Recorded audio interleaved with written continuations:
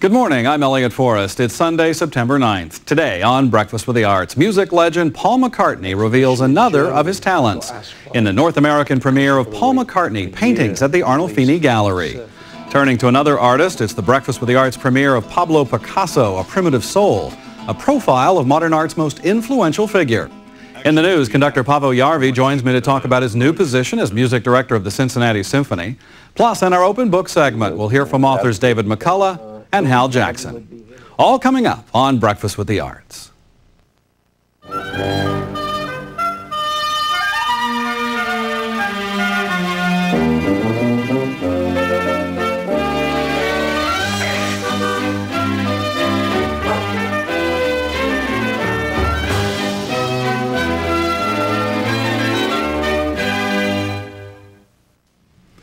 Welcome to Breakfast with the Arts. As a musician, Paul McCartney has created a monumental legacy. Of course, it began in the early 60s with the enormous success and influence of the Beatles. In the 70s, he triumphed with his band Wings. Numerous successful solo projects followed. And in the early 90s, he composed his first classical work, Liverpool Oratorio. Paul McCartney also happens to be a talented visual artist. He's drawn since his youth and turned to painting some 20 years ago. In this morning's film, Paul McCartney discusses his work and influences and leads a personal tour of an exhibit of his paintings in England. Now, the North American premiere of Paul McCartney, Paintings at the Arnolfini Gallery, on Breakfast with the Arts.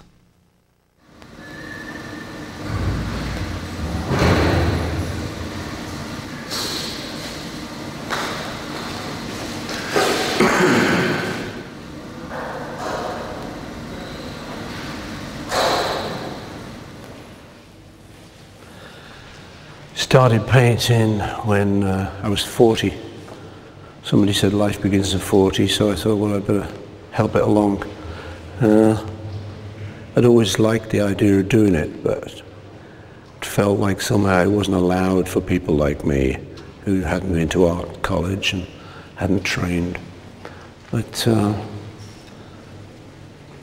a conversation with friend Willem de Kooning, he made me feel very free about painting, and it got rid of my block. So I started then, be around about 1982, and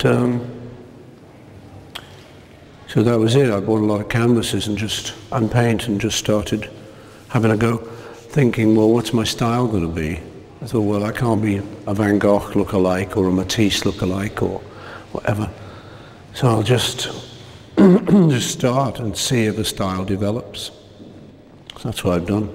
That's now about 18 years ago that. So that would be in Arizona, that one. This one is more Long Island in America. The light's very beautiful out there, and this is round about the place where Willem de Kooning paints. And seeing as he was probably the guy who turned me on enough to allow myself to paint. This is a region where I feel very good to paint, conducive to painting. When I was thinking of doing an exhibition in Germany, I got asked by this man Wolfgang Suttner if I would do an exhibition in a place called Siegen. And when I was thinking what I might do, I realized that not only are my roots Celtic, having a sort of Liverpool Irish family, but that the Celtic thing wasn't just Britain, it was Belgium and Germany. So that was a nice link between Britain and where I was going to go for the exhibition. So I started looking at Celtic things.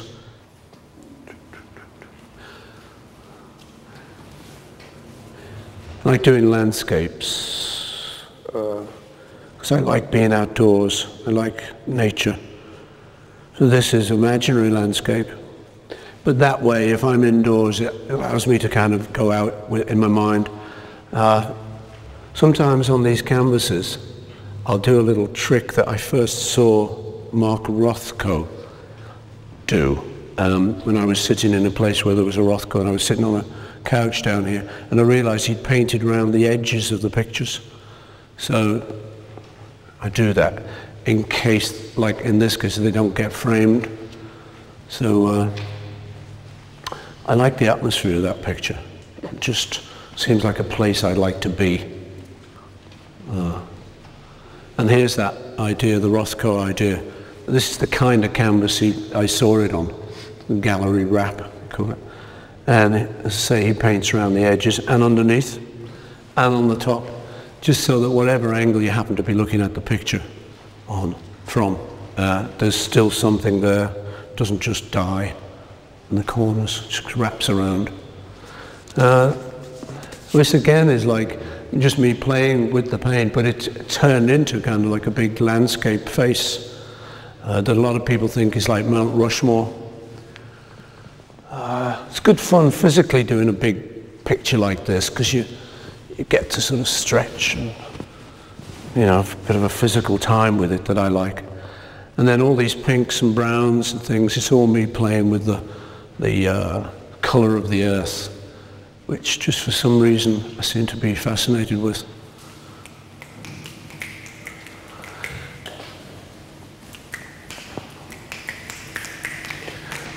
Thing I like about some of these big pictures is I like sometimes building up a bit of paint.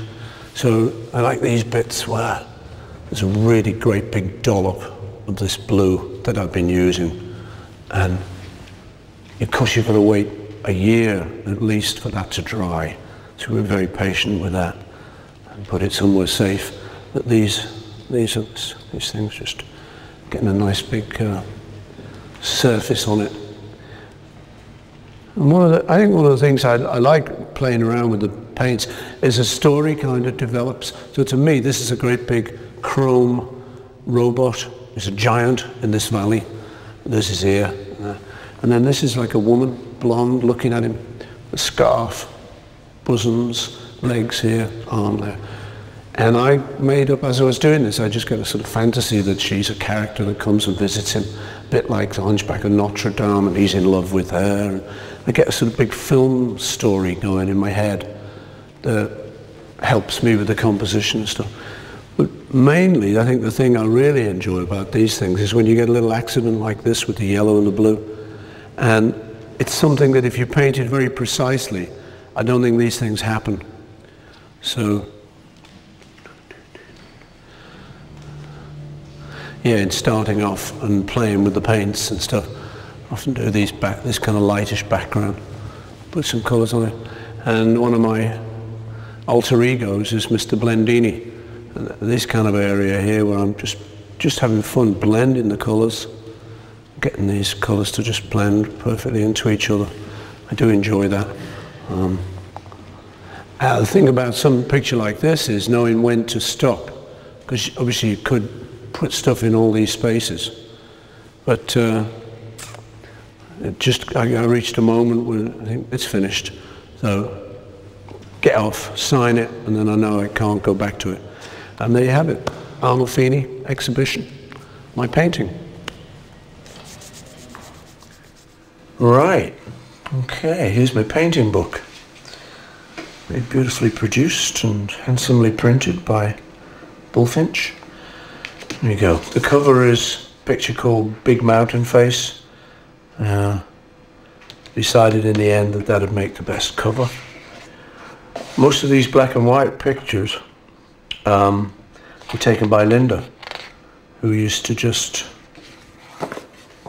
take pics when I was painting. This is just my stuff. These are some Polaroids of my horse Shadow. Alan's just trying to do a horse in one of the pictures.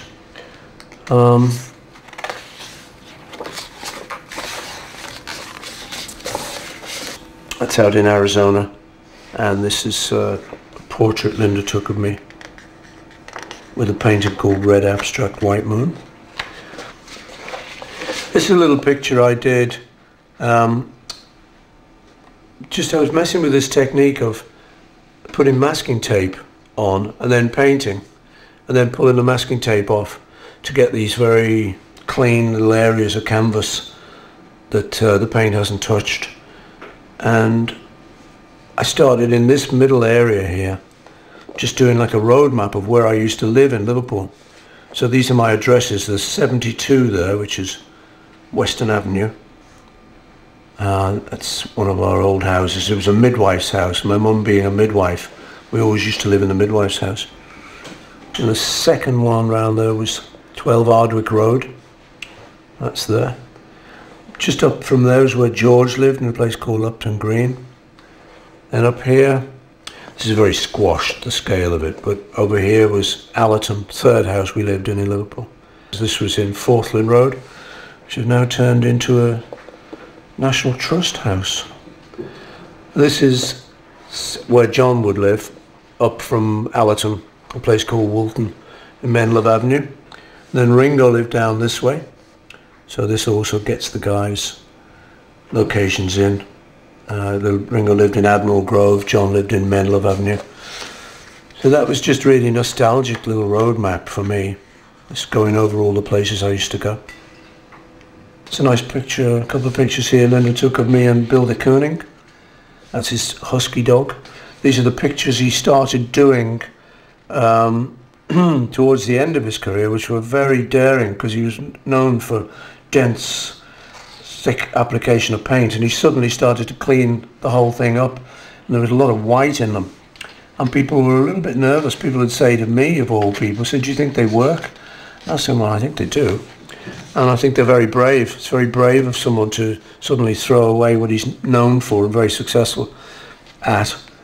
And saw a recent exhibition where a lot of these pictures are tracings from some of the pictures he really liked, and then he traced it back and just used some of the bare lines into composition.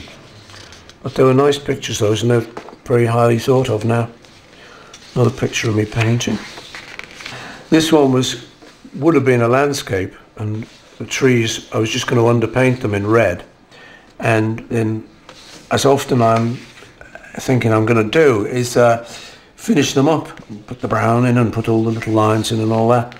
But I get to a stage where I suddenly think, no, I've got to stop this picture because I'll ruin it if I don't. So often a lot of this what was going to be underpainting ends up as the picture. And what happened here was a couple of little brush strokes. I was messing around with this white here. This is a landscape from my window. I often get these hot air balloons coming over. There's a forest over the back there. And this couple of little white brush strokes suddenly looked like Andy Warhol's hair. There's those white wigs he used to wear. So, and then a little face appeared. So it looked like him sitting in the garden. And I scratched back a little bit, but then I thought, no, I've got to stop it here. If I try and get any more detail, it suddenly won't look like him, I know. So I ended it there and just called it Andy in the Garden. This is the smallest picture that I painted of Linda, called Yellow Linda with Piano. It started off, it was late at night, and I asked her if she wouldn't mind sitting for me, and she never did mind. So she said, yeah, sure. And so she would just hold this pose while I kind of did the painting. And she had this blouse on with these fluffy shoulders. It was a yellow blouse. And then with her blonde hair, I thought, well, I should just continue this yellow. This chair wasn't yellow really, and the piano's not yellow either. But I just kept that going so that the whole picture just became a very yellow picture. And like all the pictures I ever did of Linda, I think they all captured something of her, but none of them ever got kind of the definitive hair, because I think she was such a strong character. It's kind of difficult to just get the definitive picture. So, but this has a feel of her, and this yellowness sort of surrounds her. What I'd sometimes do is take things that are really happening, like these clouds were actually happening, these very strange clouds. This mountain range was there, out west in Arizona. This was sort of the colour I was trying to get, but then I got fed up and decided it'd be nice if this side was yellow. And these other things are taken from Egyptian history. So this is an Egyptian symbol, I think, for a sunflower or for corn, I'm not sure. This is a tree, and this is a big ibis. There's a male, I notice. And this little dog was sort of Egyptian too. And this, at the bottom here, which actually was at the edge of a piece of pottery. If you imagine that, that's just the rim of a jar. But when I painted it in this strange scale, it looked like a railway platform. It looked like they were all waiting for a train. And so I called it Egypt Station. A strange little man here with an even stranger jacket and his natty pinstripe trousers. This is more of the Celtic series. Again, I read this thing that really appealed to me that said Ovid had seen a group of people walking around this Celtic village, and because they prized eloquence so much, they had a little ring in the tongue of this man here, this old man who spoke so well, and attached to their ears symbolically by either an amber or a gold chain was another ring. So they were linking themselves symbolically with this man, and apparently they were walking, a group of them were walking around, sort of like a ritual to praise this man's eloquence. Well, I thought that was just the most far-out story I'd heard, which it seemed to me like body piercing, punk rock, and everything, and yet it clued back into this ancient Celtic period. This one is a little lake where I used to take my sailboat on. I used to start off here when I first learned to sail. Actually, my brother-in-law lent me his boat, and I used to sail here, come along here. And then much later, in later years, Steven Spielberg bought a house just around there. Calvin Klein had a house there. So I used to feel like this little nutter sailing past their houses. Felt like shouting, "Hey, Calvin, give us a drink, man." And this picture is another one where accidents happen, and I was on the way, I thought, to doing something really finished, and never got there. I will one of these days, but I was trying to do cloth garments, and you see in so many of these old masters paintings where the folded cloths are expertly painted and the shadows are beautifully filled in. So I started off with this, and I was going, okay, here, so I'll fill all this in. And then this little face appeared, and it looked to me like John Lennon at the time when he had long hair. And I couldn't get away from the fact that that was like John had appeared in my picture. So I felt I had to leave the...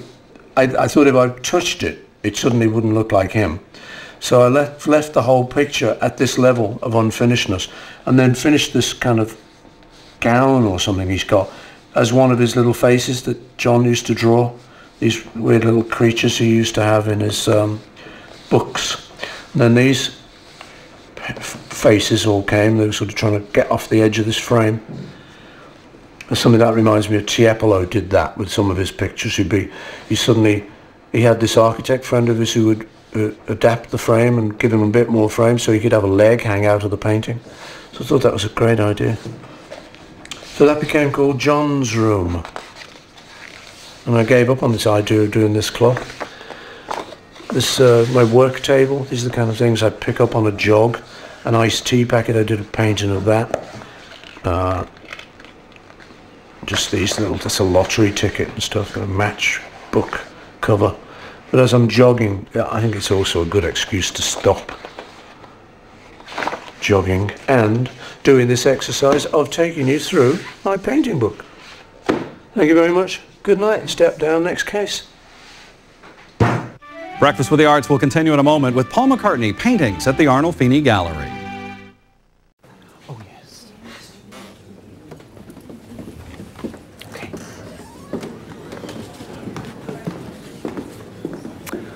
Okay. Good evening, everybody, and welcome to Arnolfini. It's a very great pleasure to see so many of you here tonight. Tonight, in conversation with the artist Brian Clark, Paul will discuss his painting, which up until now has been a relatively private endeavour. It's my very great privilege to welcome Paul McCartney and Brian Clark.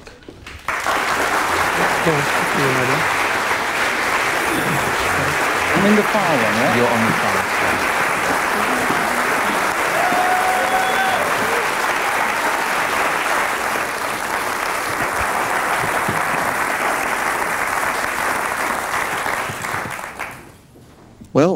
Well, we thought that we'd kind of deal with this as a really informal conversation between friends, so that there's, I've got no questions in my mind that I'm going to ask Paul. I'm just going to wing it.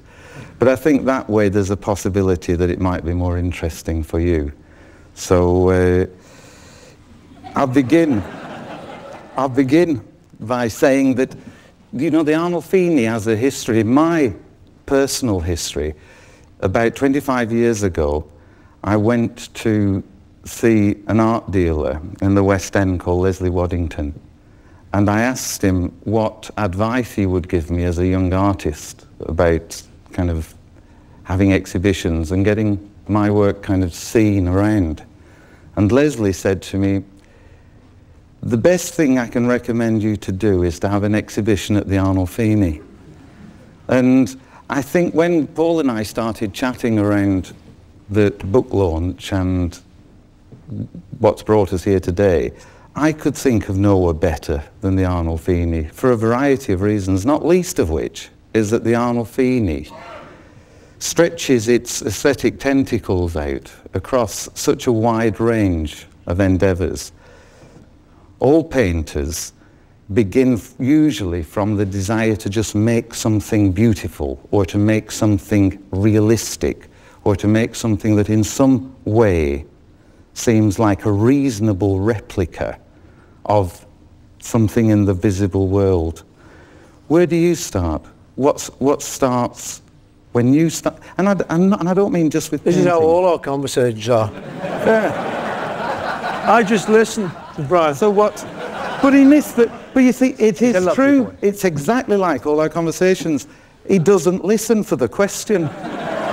There it is. What is it in music or in painting? What is it that triggers the act? For me, I just like it. I just like to do it. So it's really just, I just will fancy getting the paints out, getting the canvas out, and having a splash at the canvas, and then hopefully along the way it turns into something a little bit more than that. You know, it's successful. In a song, I might suddenly get a decent idea halfway through. Where the paint might kind of go in a certain direction and suddenly suggest to me where we should go today. But it's really only because I fancy doing it. You know, I'm not really trying to turn anyone on but myself most of the time. And the idea of that random interference, as it were, it has also been a big part of your music, hasn't it? Yeah, it wasn't in the beginning. In the beginning, when I first started writing music, it was, well, I tell you the truth, it was to make money. You know, people forget that. We get into these arty discussions. We're like, you know, it was to get out of the poverty trap. You know, I was like the first one in my family with a car. So, and people don't really like to hear that. They say, no, you know, shh, don't say you did it for the money. But that is really the first thing. So all the songs kind of reflected that. You know, you're talking to your fans and you're saying, thank you, I love you, please buy this from me to you, love me do, you know, buy this record, you know. But if you're lucky, then this other thing takes over. And where you start with one motive, this other thing, this kind of magic thing starts to take over. That's kind of what happened in my career, in the Beatles' career, where suddenly we had a bit of freedom, and it now wasn't quite so much about just making money. It now got to a better level, where magic things were starting to creep in. You go, ooh, I really love that moment when that happened. So you start to go after that. And that's when I think it gets exciting, when it goes. And so the same thing with painting. It's that little accident that'll happen when some paint drips, or I'll see a face appear or something in the paint. And then I just go after that then and try and follow that magic. But during that period going from poverty to celebrity, let's say, also had some other things going on in it. You became very close friends with Robert Fraser. So that must have had a big impact on the way you were thinking about art. Yeah, it was. As you say, first of all, Robert, I mean, we came down from Liverpool, had now got a little bit of money, and you'd be going to art galleries, so you'd maybe buy a little picture. I remember buying a little drawing by Jean Cocteau, and just thinking, this is far out, you know, I just bought a Cocteau. This is really great. Then as time went by, say, I got introduced to Robert, and we became really good friends. Because as you say, he was a fantastic art person, had a great ballsy take on everything, quite cheeky and arrogant. In fact, my kids never liked him till much later. They thought he was just too arrogant, you know. I remember once sort of saying, put a log on the fire. Yeah, sure. Yeah. Off.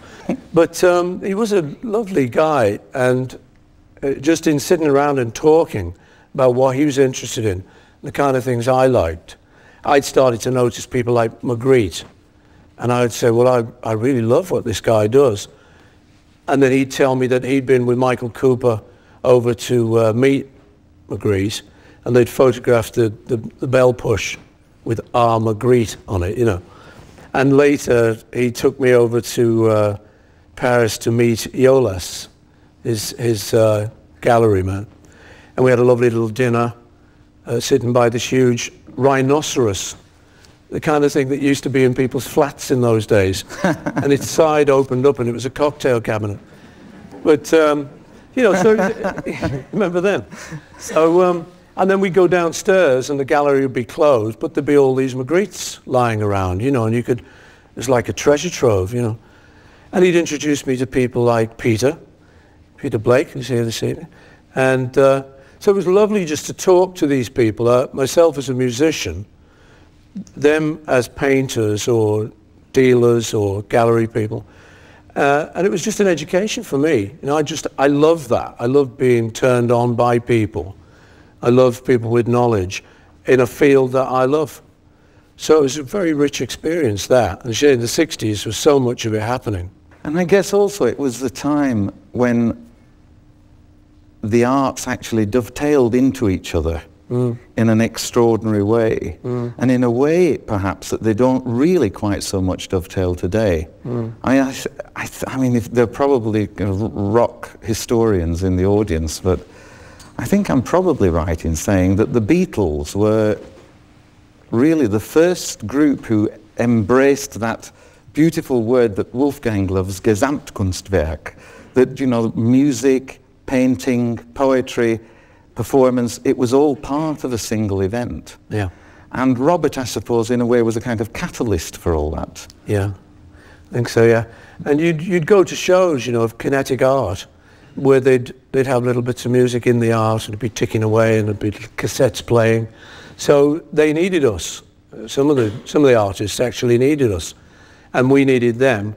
Famous case being Peter with the Sgt. Pepper cover. Sure.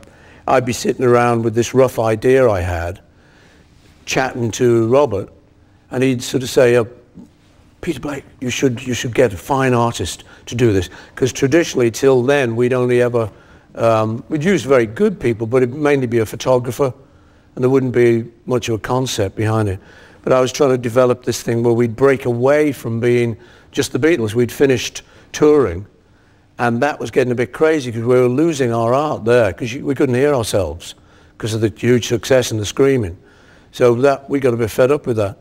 So in then hooking up with people like Robert, he'd say, you know, well, how about going and seeing Peter, you know? So then your projects would start to intermingle. And that was very exciting, you know, working with people like that. The Sgt. Pepper cover is probably the most famous album cover there's ever been. And there probably won't be a greater one now that album covers are that big. But as well as, you know, meeting somebody and interacting as an artistic colleague with somebody of Peter's stature, there were also other artists, weren't there? Seeing someone like Willem de Kooning, he was a great fella to be around because he was so casual about his work. And he was an immigrant, as you know, into America. He'd stowed away to get to America, got discovered by the captain, but the captain liked him. He was that kind of guy. He was so likable. But we'd be in his big studio, out in Springs, Long Island. And he'd be painting, and then he'd come and he'd sit down and he'd talk, and then he'd wander off and he'd paint. And so you'd be in these people's presence and just realizing the attitude was very different from what I thought it was with my kind of blinkered knowledge to that point. Having been in music or having been to a grammar school where it was fairly structured. And I'd found that in music, I'd kind of been liberated. As things had gone on, you'd suddenly found this freedom. You thought, hey, you know, anything goes here. This is great. And the more you push your luck, the more chance there is of sort of finding something really exciting. And so sitting around with Bill de Kooning, he bore that fact out. You know, I once said to him, what is this picture, you know, about a big abstract he had. And he said, I don't know. He said, looks like a couch, huh? And the way he just said, it looks like a couch, and then said, huh, and offered it to me. I said, well, no, it looks like a purple mountain to me. And he said, mm-hmm, sure. I'm thinking, I don't believe this, you know. It means the content meant that little to him. It was more to do with the colors, the composition, in his case. And it really freed me up. I must say, I've still got the picture. And I looked at it the other day, and I can see the couch. Breakfast with the Arts will continue in a moment with Paul McCartney paintings at the Arnolfini Gallery. Breakfast with the Arts continues now with Paul McCartney paintings at the Arnolfini Gallery. It's a question that can't be avoided, this one, but the whole notion of celebrities who paint is a dodgy area, as you know. Very, yeah. And, you know, from Tony Curtis to David Bowie to... Anthony Quinn. Anthony Quinn. Really? Anthony Quinn? Anthony Quinn. Anthony Quinn, there you go, Anthony Quinn. How do you deal with that? How do you feel about that? Well, really what I did was when I decided I was going to allow myself to paint, after that de Kooning remark, I just thought, right, well, I'm not going to get into that celebrity painter thing. So I thought, well, I just won't tell anyone. And I didn't for about 16 years. It's only my family actually knew I painted. And Linda took, she had photos taken and made a little book, which is a private book, not the one that we have here. And just one or two friends I'd give that to. But basically that's how I solved it. It was like just being a closet painter. I just thought, well, I'm only doing it because I enjoy it, so I won't go outside that. But eventually, see, I know we talked about this before, I'd meet people, I'd go into a gallery and I'd just get chatting and I might let slip, you know, I do a bit of painting, and the bloke could say, well, I'll give you an exhibition. And I'd say, no, but you haven't seen the work. It doesn't matter. He said, it doesn't matter. And of course that blew it. You know, I'd go, well, it does actually. You know, that's the central point. But the idea they would just give me an exhibition just because of who I was always put me off. And it was only when I met Wolfgang Suttner from Germany, and he said to me, look, I really want to look at your stuff seriously. I don't want to get into this celebrity thing. I want to try and analyze it. I want to look at it. I want to get some serious people to look at it and try and do a show with it. That he finally persuaded me that it wouldn't be such a bad idea to come out of the closet kind of thing. Do you have blank periods where you just can't work? You don't have any ideas? You know, I've got some ways around blocks. You know, I've got the little alter ego people that help me through these dark moments.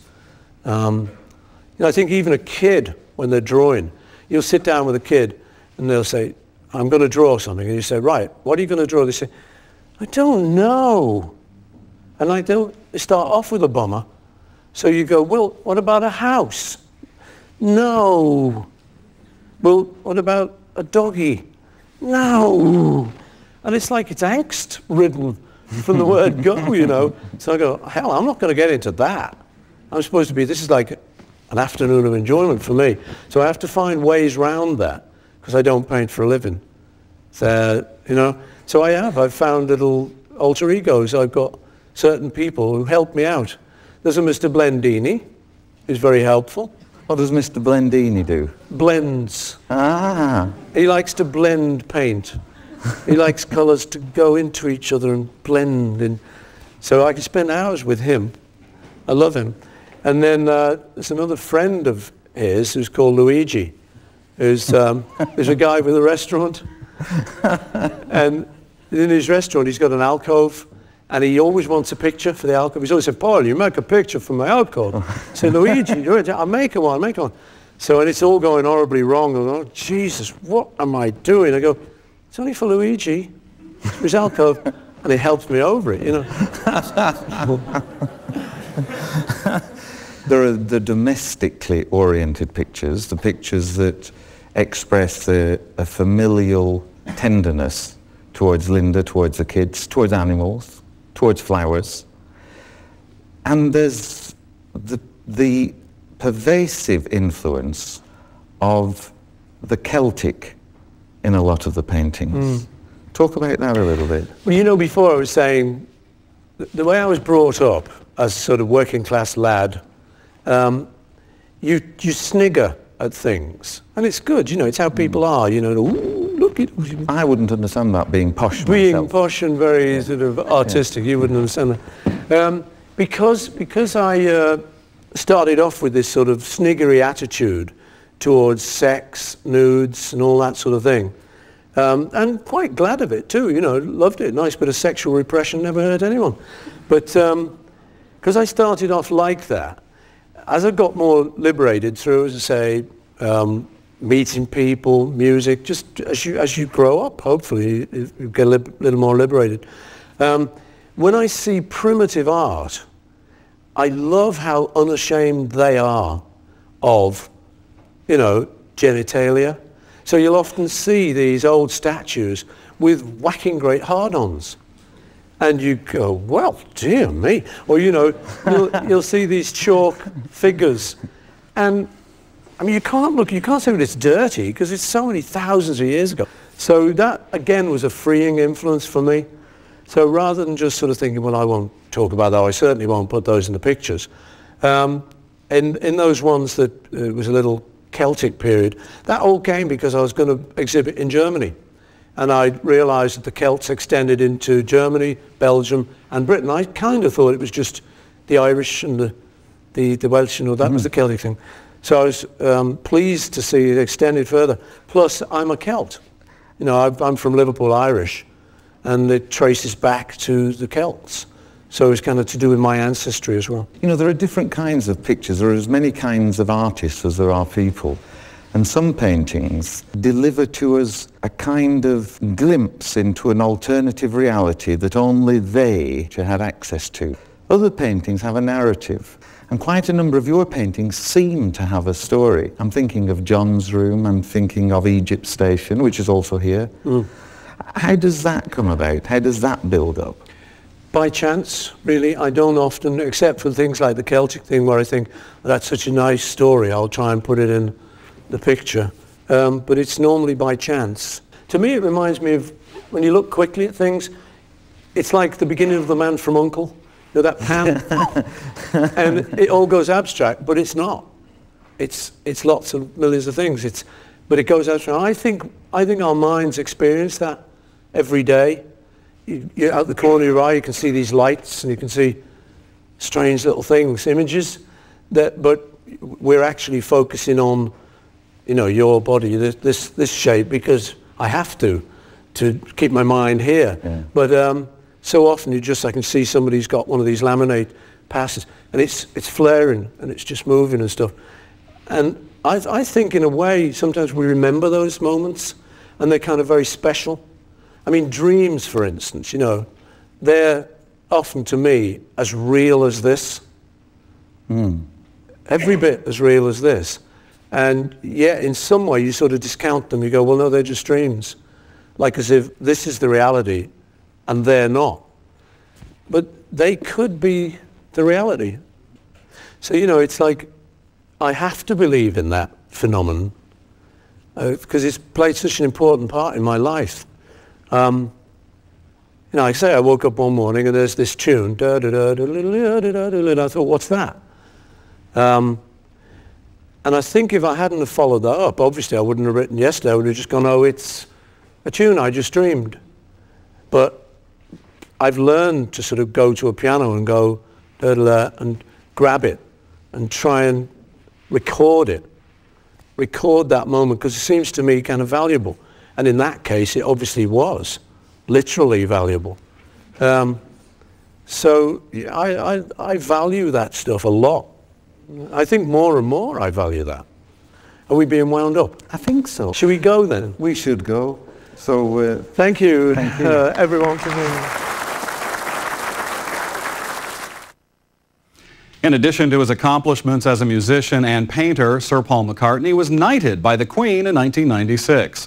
Just last spring, he published Blackbird Singing, a wonderful collection of poems and lyrics dating from 1965 to 1999.